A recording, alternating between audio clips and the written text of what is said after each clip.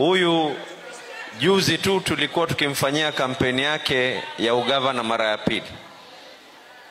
Kuna ngoma moja tulikuwa tukizunguka kila pahali.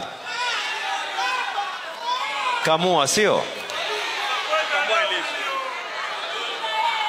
Ama ekewe yaitwa nini ile? Katrina, sio?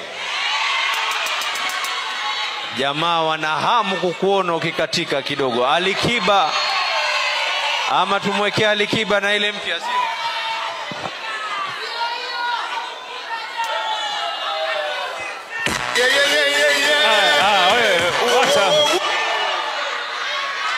Tukimaliza na baba.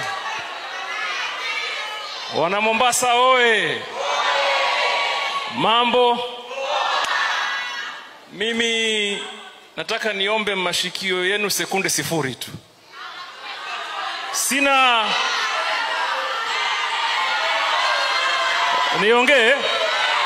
Sina mengi ya kusema, lakini nataka niseme namna hii kwanza. Mimi nilikuwa safari. Nimekuja hapa, baba akaniambia leo atakuwa Mombasa. Na akaniambia pale utakapokuwa hakikisha utakuwa pale sisi tuko. So nimechelewa kujoin, lakini kaenda hapo Kongowea nikakuta ndugu zangu wengine wadogo walikuwa pale. Wengine wakanambia, bana, tunataka mwaka ujao wa kura, sijui upiganie kiti gani hapa Mombasa. Ngoja. Mimi nataka niwaambie na munisikize kwa makini, kwa masikio mawili. Siasa za Mombasa nilimaliza nikaenda. Ile kiti nitapigania ni kiti ya urais wa taifa la Kenya. Nataka niwaulize nyinyi, who told you that if you are born in Mombasa, a son of Mombasa cannot be the president of the Republic of Kenya? Who told you? Nani amewambia hivyo nyinyi? Nani amewambia hivyo? Na tena wacha wajipange. Mimi nasikia wengi wanasema tuko kwa debe 2027, tuko kwa debe. Mimi nawaambia hapa mchana, hata mimi Hassan Ali Joho 2027 niko katika debe la rais la Kenya. Na waelewe hiyo, kama ni mbaya, na kama ni noma, kama ni mbaya. Na mimi nasema hiyo kwa sababu hata unajua katika ODM party yuko party leader, alafu yuko deputy party leader mimi, yuko deputy party leader mwenzangu Wycliffe Ombetsa Oparanya. Hata yeye nimemsikia akisema anatafuta rais. Nataka nimwambie my brother, kulumbana. Lakini katika chama cha ODM, tumeelewana? Katika chama gani? ODM. Haya, niangalieni tu. Mutakuja Ikulu pale kunitembelea nyinyi, niangalieni hivi. Na siku hiyo ndo tutakula ngoma sana hapo Ikulu hapo. Hiyo yake anayesema gavana huyu etwa nini, kamua, tutakamua Ikulu hapo. Tumeelewana? Alafu mimi nimemsikia my brother Abdulsamad here akisema mambo ya, na watu wote nawaambia, serikali kuongoza serikali is always progressive. Umeelewana? Pale nilipoachia mimi, yeye amechukua.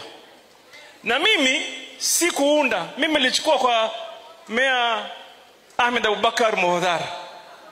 Nikabeba wafanyikazi wote wa manispaa na mipango yao, nikasonga mbele. Tumeelewana? Wala siwezi kurudi nyuma kusema manispaa ilifanya hivi, manispaa ilifanya vile, because as a leader, when you run for an office, you must be ready kwa hali na mali na usonge wapi? Mbele. Tumeelewana hivyo? Nimemsikia my brother hapa na I'm sure he'll give you in greater details. Mimi nawaambia ndugu zangu, jipangeni muhesabiwe. Jipangeni mfanye nini? Muhesabiwe. Nyinyi mtaka, hata mimi I entered politics nikiwa kijana mdogo. Nimemuunga mkono Raila Amolo Odinga kwa hali na mali, kwa mvua, kwa jua, kwa joto, kwa baridi, kwa dhiki, kwa raha. Mimi niko hapo tu kwa Raila. Sasa mimi si nishamfuata? Sasa huyu si ni baba yetu? Si mpaka nimwambie, baba niangalie na mimi mwanayo kwa huruma, unienue mkono siku moja useme Hassan Joho tosha? Kuna shida hapo? Kuna shida? Ama hamtaki nyinyi? Hamtaki? Wale ambao wanasema nipiganie urais wa Kenya wainue mkono niwaone namna hii. Na wale wanasema mbaya niinue mkono. Hebu tuseme mpaka isikike. Kama ni noma, kama ni noma, kama ni mbaya, kama ni mbaya.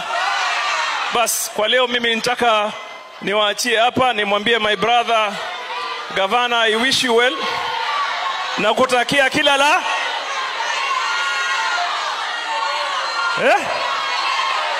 nicheze. Sasa huyu ndugu yangu hajui kucheza, sitamwaibisha mimi mambo ya kucheza. Aweka DJ.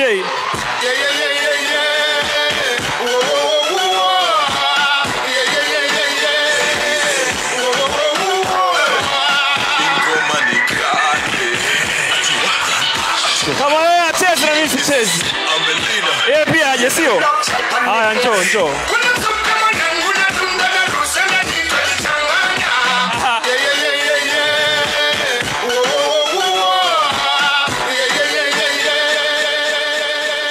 Haya.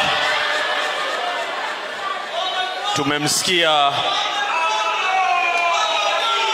Governor mstaafu. Sasa tunaelekea. Haya. Sasa tumefika kile kipindi cha kumkaribisha Governor wa Mombasa, Mheshimiwa Abdulswamad Sharif Nassir Mwanamwema. Karibu Governor. Asante.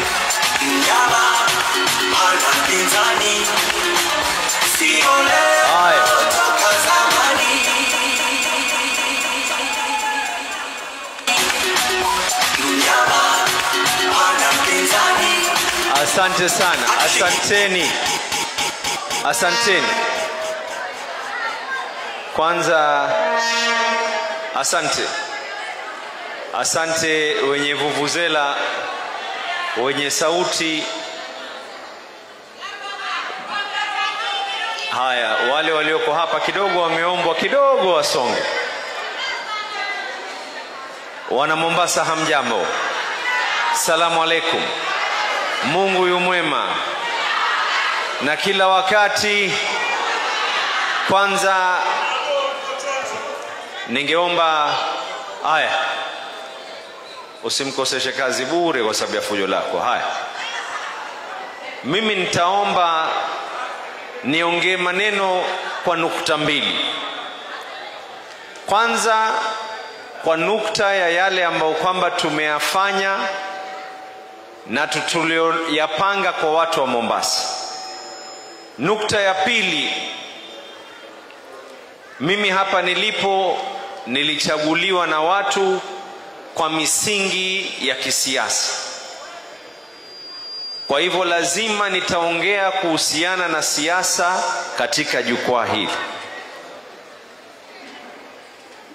Baba, tulipoingia baada ya kuweza kuchukua kwa ndugu Hassan Ali Joho, kama tulivyosema, uendeshaji wa serikali ni gurudumu lenye kuendelea. Uendeshaji wa serikali sio ya kuwa umeshika mskani badili kwenda mbele unaanza kupiga reverse na useme ya kwa mwaka jana kulikuwa battery terminal haifanyi, mwaka jana kulikuwa gearbox haifanyi. Uendeshaji wa serikali na uendeshaji wa nchi unahitaji pale ulipofika endelea mbele. Tulipoingia watoto walikuwa katika shule za chekechea watoto 8,400. Leo hii tulipoingia